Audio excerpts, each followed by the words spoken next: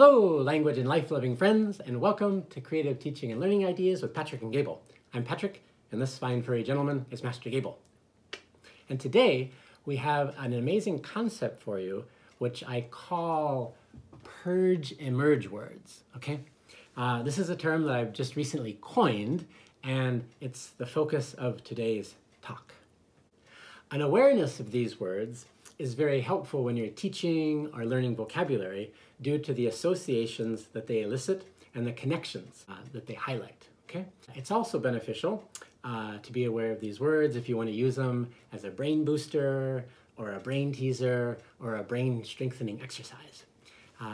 We'll see also that these purge-emerge words can be used if you teach another language or other languages as well. So please watch until the end of the video because I'm going to give you 3 examples using 3 totally different languages, okay? But first, as always, let's go outside and do a quick little mind, body, breath exercise to get us set for the rest of the video.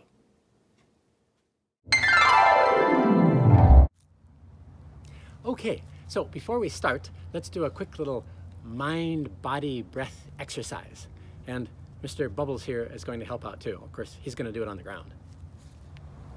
Okay, so this is very simple. Just stretch your arms out like this, and then as you bring them together, inhale, and then move them up over your head, and then release. And then bring them together, inhale, over your head, and release. And the last one, bring them together, overhead, and release. Okay, let's begin.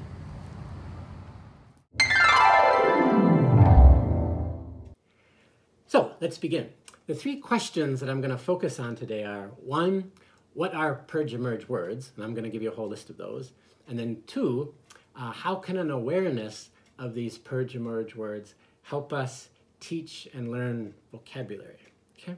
And then 3, how can these kinds of words make us better language learners or just better learners in general? So you're probably asking, what is a purge-emerge word, right? So I'm going to give you a definition. This is a definition I've created. A purge-emerge word is a word that immediately reveals another word when you take away the first letter or character of that word, okay? Hence, purge-emerge. So here is an example. Here, okay? H-E-A-R, right? Here is a purge-emerge word because when you purge the H, the first letter of the word, ear emerges, okay? So take away the H from here and you get ear. As I just mentioned, it's interesting, what's interesting about these words is the associations they elicit and the connections they highlight. That is, you actually hear with your ear. These words have a very intimate relationship. Now the history of this word, or this concept, I noticed these kinds of links and connections regarding words within words one afternoon. And as a game, I asked our daughter, can you think of different purge-emerge words? And within 5 minutes, we came up with like 30 different examples. So I thought, we're onto something here. And so I called friends near and far and emailed them. The great Mike Berman from Maryland, he's the grammar guru, and the Wisconsin TESOL president, Carrie Johnson, and they said, well, why not just call these terms, the Patrick term, purge-emerge? So there you have it. And as I mentioned before, the focus today is English, but you can use this concept with other languages. And again, as I mentioned before, at the end, I'm going to give you an example of some purge-emerge words in Spanish, Turkish, and even Japanese. Okay, so let's start with some English examples. I gave you before, number 1, here goes to ear. So if you purge the H in here, you get an ear. An example sentence, you hear with your ear. Okay. Another one, this is kind of a neat one, touch and ouch. Okay. You purge the T and touch, and you're left with ouch. So if you touch a thorn, you might say ouch. So it's a neat little connection there between the actual feeling of something and the possible result. Okay. Another neat one is broom going to room. So if you purge the B in broom, you're left with room. okay? You use a broom to sweep a room. So again, there's a neat connection there. Gold and old. You purge the G in gold and you're left with old, okay? I did a little research for you and found out that gold is around 3 billion years old. So yes, gold is actually old, okay? Another neat one is with animals. So goat and oat, okay? Purge the G in goat and you're left with an oat, okay? And goats love to eat oats. And for us teachers out there, a neat one is teach and each, okay? Purge the T in each and you're left with each. So you teach each student. Feel and eel. So here again is kind of a visceral example. You take the F off of feel and you're left with the slithering creature eel, okay? The feel of an eel can make you squeal, okay? So in teaching these, you can find connections even with visceral things like that. Flight goes to light. Purge the F in flight and you're left with light, okay? The bird is in flight because she is so light, okay? And then here's a kind of a grammar-based one, sat and at, something very simple. Purge the S in sat and you're left with at. Takako sat at the table.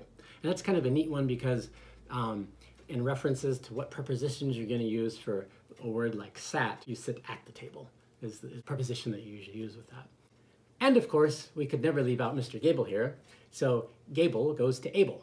Purge the G in Gable and you're left with able. And as we know, Gable is able to do many things. Right, buddy? So do you see how fantastic these words are? So in teaching new words, you can use this concept to help the students find connections between other words, okay? Now, what about other languages? Let's have a look-see. So let's take a look at Spanish. Hola and hola, okay?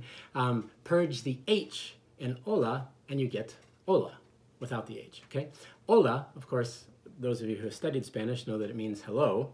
And hola, without the H, means wave on the water, okay? So you can say hola to the hola on the sea, okay?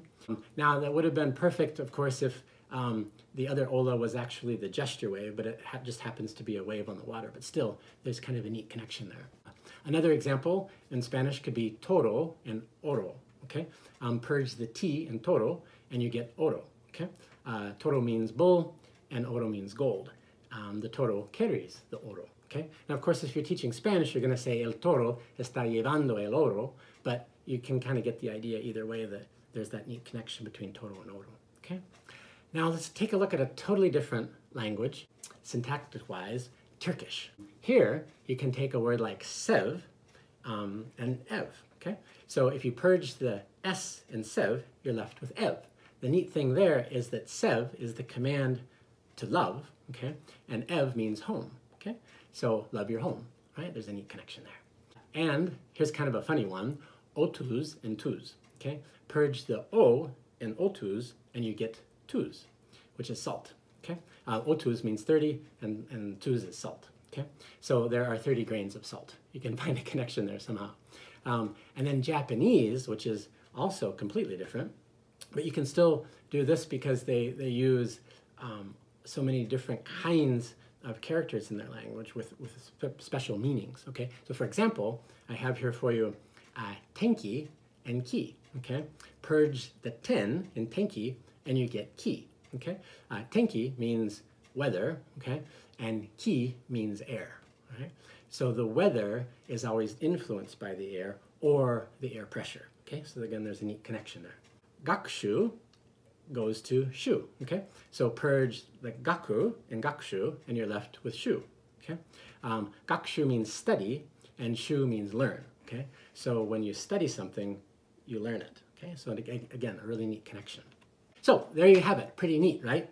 Earlier we asked, how can an awareness of these purge-emerge words help us teach and learn vocabulary? I think by paying attention and being mindful of these kinds of words, we can help our students elicit these associations and draw connections within these purge-emerge words. And the neuroscientists and cognitive psychologists have told us that if we can find associations and patterns and connections in relationships, with words and their immediate environment. It's just going to help us learn those to a really strong degree and keep them in a long-term memory. Okay. We also asked at the beginning how these kinds of words can make us better language learners or learners in general. And I think it's pretty clear. The more we're aware of these kinds of words, the more fun we're going to have in teaching and learning vocabulary. The more connections we can make, the more verbs, nouns, adjectives, whatever we can acquire. So we can just acquire language. You can probably even use this with other ideas as well. Okay. We hope this has been helpful for you. So please share these ideas with your colleagues, fellow teachers, students, family, friends, anybody who is in need of a neat way to teach or learn vocabulary. Also, please leave a purge-emerge word in the comment section if you can think of one in another language or one in English, okay? If you enjoyed this video, please like it. And of course, if you haven't subscribed already, please do so because it's a great way to support our channel.